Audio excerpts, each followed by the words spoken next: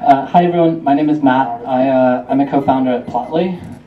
We're an online graphing and analytics platform, and our goal is to be a place to make and share beautiful, awesome graphs. And so our goal is also to be something that's kind of a full stack experience. So that's why I'm going to start out and show you. I'm on the subreddit for Python right now, and this is an IPython notebook right here. Yeah, I don't know if I can get it there.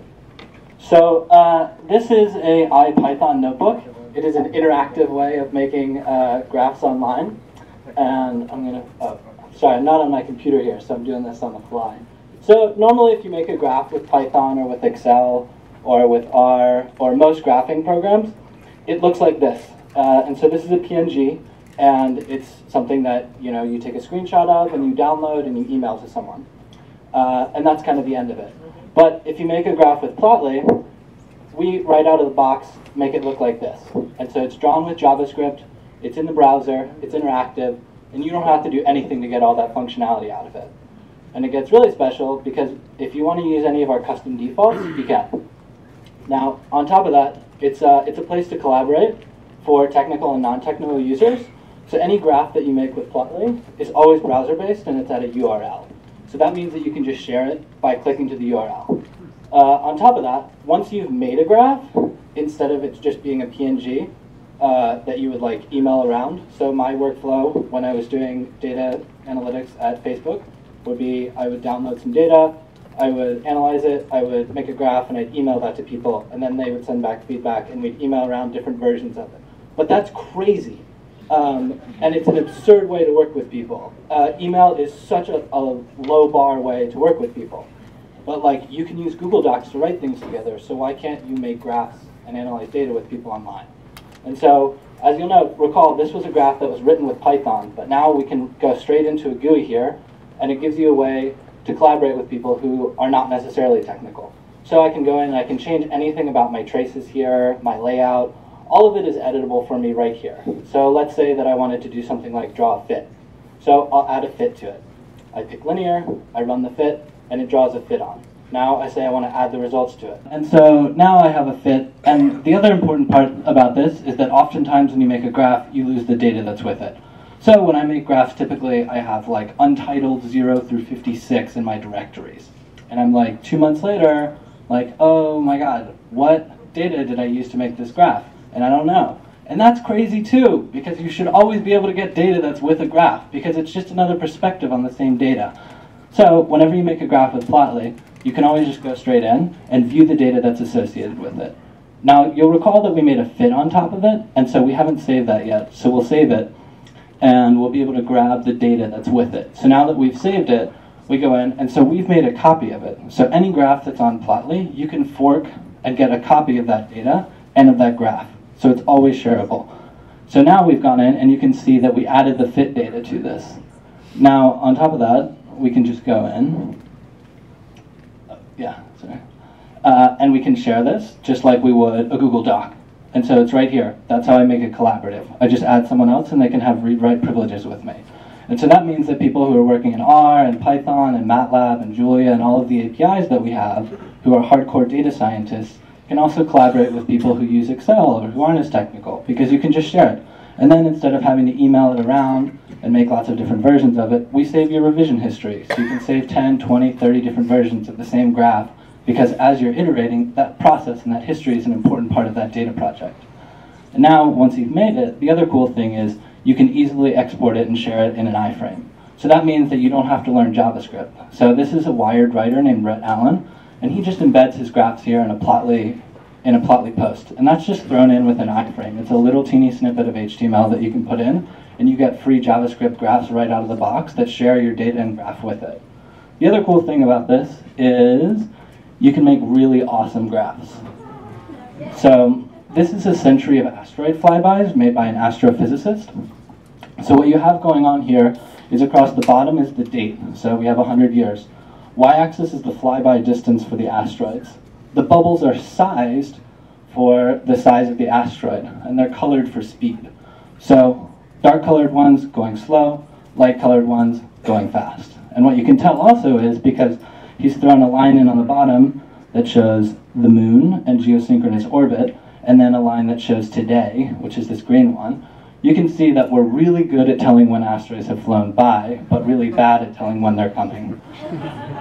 And so the cool thing about this too is, oh, I can interact with it. And so I zoom in, and then I can see the name of every asteroid that's here and all the data about it on the hover. And he doesn't have to do anything extra other than make the graph, and we give you that out of the box for free. The other cool thing about it is, I'm going to have to put the mic down. So every Plotly user gets a profile that you can have all of your graphs at, so people can come and see what you're doing. But this is the real killer feature for scientists and quants and hedge funds and NASA and SpaceX and these other places that have been using us, is you can stream data right to the browser, and that is a live URL. You can go to that on your phone and you can see the same data as me. So that means anyone, anywhere, for free, can just set up live streaming graphs, make publication quality graphs. It's all in the browser. So what is the data? This is streaming data coming in from a Raspberry Pi. And so you can set up like Raspberry Pis and Arduinos and Nests and all of these things to bring in data. So this was part of an Instructable that a guy made, where he's streaming in dissolved oxygen through his Raspberry Pi. All right, let's give a hand for Plotly. Very amazing. And it was so cool that we ran a little bit past the 5-minute mark, but let's open it up to Q&A and have our judges ask a few questions. Hi. Really cool product. And I think it would go a long way in educating people about the importance of data science, and we need more of them in the near future. But quick question, what's the learning curve like for using a product like that? Yeah, sure. So I emailed today with a 7th grader. We have we have a Chrome app that has 22,000 users on it, because this is a key thing for a lot of schools where data science and FITS and physics and science are all part of high school curriculums. But high schools want to use things that are free and that are online, because you can't run Excel, you can't download a lot of software onto your laptops. So we think that it's quite easy to use. And so just like from the standpoint of this, if I want to make a graph, I can import and just upload CSVs, .text, Excel. And the other nice thing for teachers is, instead of having to like share something from a Dropbox, you can just publicly share this grid. So I can just say, go to this URL, go in, click the kind of plot that you want to make. I want to make a line plot. Pick your axes. And we make a line plot. And then you can go in and do custom things to it and change it and make it pretty and stuff like that. But we think it's pretty easy. As a long-term power user of Excel, I think this is awesome. But question around thoughts on the longer-term vision here. You're obviously doing a lot with data and graphs and that sort of thing, but do you think about moving more towards a platform play where you have more features and not just graphs, but other stuff that you're generating in this sort of free online portal that's super shareable? Yeah, I mean, so the longer term aspiration for us is to be a really social experience, so that people could come in and get data and graphs and insights and stuff like that. So we're actually going to push a feed tonight. So you'll just have a feed of graphs where you could go in and follow users. So like this guy, Rhett, who writes for Wired, or people from the Washington Post who use it. I want to know when they make a new graph. Like, I want it in my inbox. And so that's what we're going to do. So I think that like the longer term aspiration for us is to be like an incredibly cool tool for users who are like hardcore physicists, but then also like middle schoolers. And like I emailed with a guy yesterday who's using Plotly on like an IPython notebook out of all these like crazy out of the box free online things. And we want to be useful for them, but then for like middle schoolers and high schoolers and people who have to pay $200 for a MATLAB license, or pay to like buy various software programs that they're going to use, like Excel, that they use like once or twice, and it's on, it's local. So I make a graph, you never get to see it again. So I don't know if that answers your question, but. Very cool, thanks for sharing. I had a question on, when you think about selling into enterprises like NASA, what are you doing on the security front to ensure that those guys are comfortable with the framework here to collaborate? So there's kind of like various entry points that we have for people depending on like what categorization they need for their security. So I was on the privacy team at Facebook before this, so we're now speaking my language.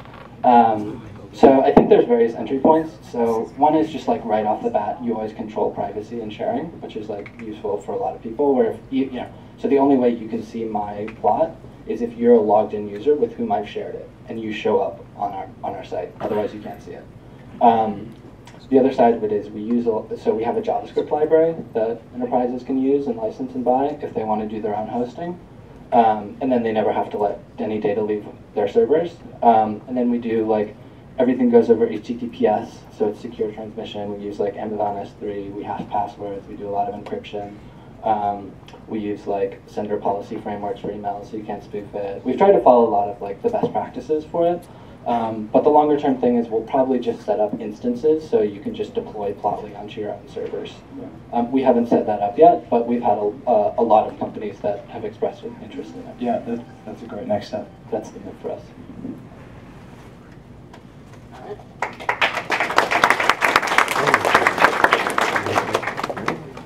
All right. So, as you can see at SVNewTech, a lot of the times we have consumer-facing initiatives, but something like this obviously scales to the enterprise, and it's pretty cool to see a product that a 7th grader can use as well as a NASA engineer. So, nice job, Plotly.